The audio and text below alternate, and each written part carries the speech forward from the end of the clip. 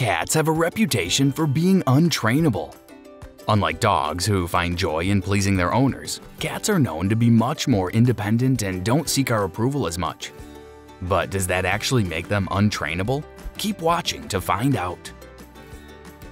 Hey guys, welcome to Furry Feline Facts, a perfect catalog of cat stats. In today's video, we're going to talk about how to effectively train your cat. If you're not already a follower of Furry Feline Facts, meow is the time to click subscribe and the notification bell. If you are, give yourself a round of applause. Okay, enough kidding around. It's meow or never. Let's talk about how to actually train your furry little feline. Don't let their seemingly uninterested demeanor trick you into believing that cats are impossible to train.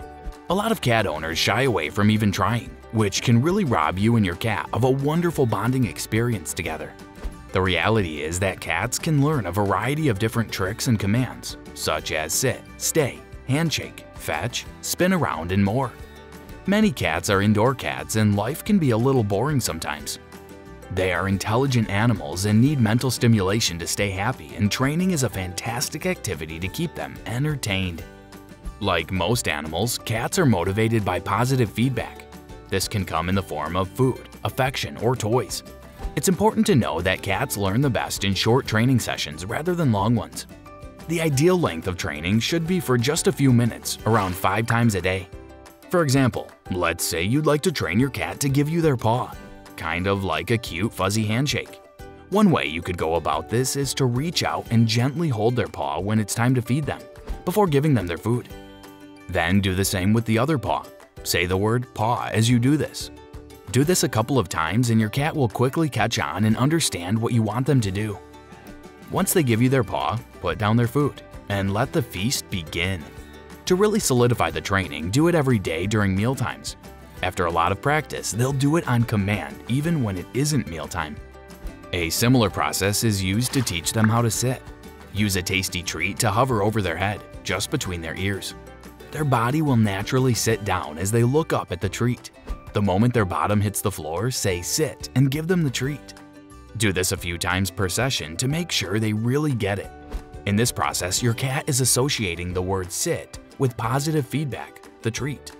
They will learn that sit means to put their bottom on the ground and that it's a behavior you like them to do.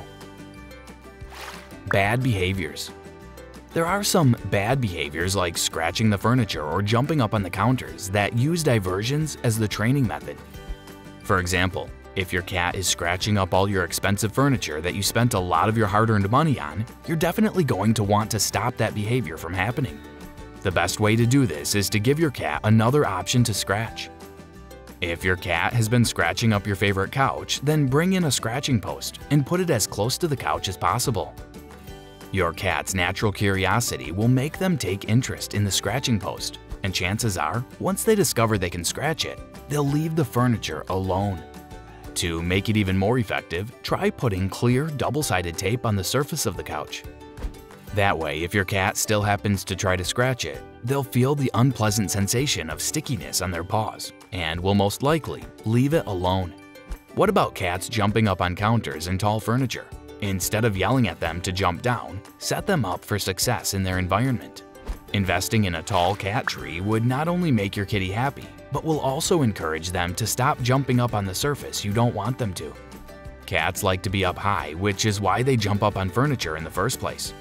Redirect that energy and their needs from your countertops to a cat tree. Try putting the cat tree near a window or in a space in the house where there is always something happening. Cats love to observe what's going on around them. Some people may not view this method as training because instead of teaching your cat a word or a trick, it seems to be based on distracting them. When it comes to training your cat to not do something, that is much more difficult than training them to do something. Your cat is still getting a reward when they leave your furniture alone and choose a cat tree or scratching board.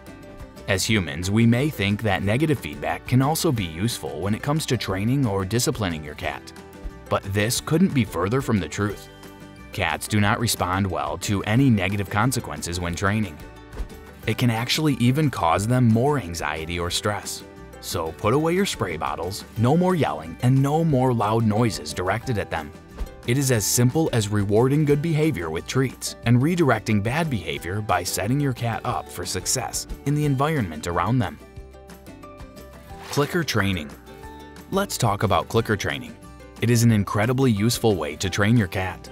It's actually one of the quickest and easiest ways for your furry friend to learn. Basically, clicker training reinforces the positive behavior your cat does. Clicker training helps your cat feel more in control in her environment because it offers her a choice. Basically, a clicker is a small device that makes a cricket-type sound. Its sound is unique, so when cats hear it, they will know that they have done something positive or desirable. The clicker marks the behavior you want from your cat, so the clicker communicates to your cat that a specific behavior or action is desirable. Whether you're training your cat to walk on a leash, come when you call them, or give you a high five, they will be able to determine which behaviors are being rewarded, and that encourages them to do more of it. So how do you do it? The first step of clicker training is to associate the sound of the click with a positive reward. Treats seem to be the most effective, but you can also use toys. So we click, pause for just a moment, then give the treat. This step is the foundation to the success of clicker training, so make sure to repeat this step several times before incorporating an actual trick. This is because your cat needs a few tries to associate the sound of the click with a reward for good behavior. They'll make the connection of exactly which behavior earned them the treat. Once your cat understands that the sound means a treat, you can start to work with them on a specific trick. Let's say you want to train your cat how to come when you call them. Make sure you are close enough to your cat for them to see you and the treats and call out their name. Once they reach you, click the clicker and give them a treat. Do this several times over the course of a few minutes for them to really get the hang of it. Once your cat starts to come to you consistently, you can slowly start to fade out the clicker and replace the click sound with the command "come" and still give the treat at the same moment. Eventually, you'll also be able to fade out the treats and they'll still do the command you ask of them. How awesome is that? The click marks the exact behavior you want. You must click it at the precise moment of action. So if your timing is off, your cat won't know what behavior you're asking of him. Make sure your cat looks at you between each successful attempt. Remember that you are the source of the treat, whether it's food, petting, or a toy. Remember, when using food as a reward, make sure to measure your cat's daily amount so you can use a portion for training. Don't make the food reward extra or you'll see extra pounds. So limit the treats to less than 10% of your cat's daily diet. Multi-cat clicker training. I know that you, my fellow cat lovers, have more than one cat at home.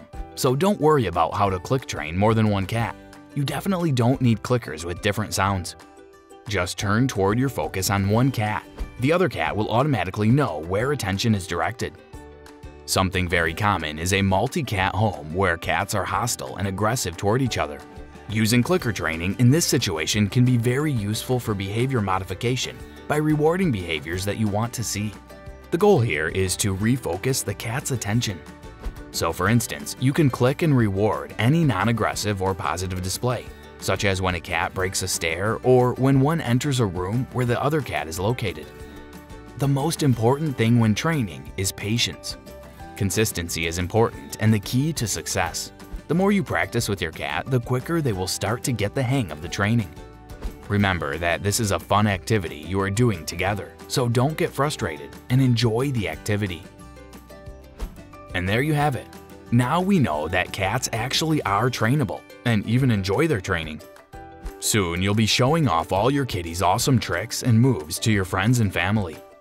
If you found today's video useful, don't forget to subscribe to Furry Feline Facts for more content all about cats.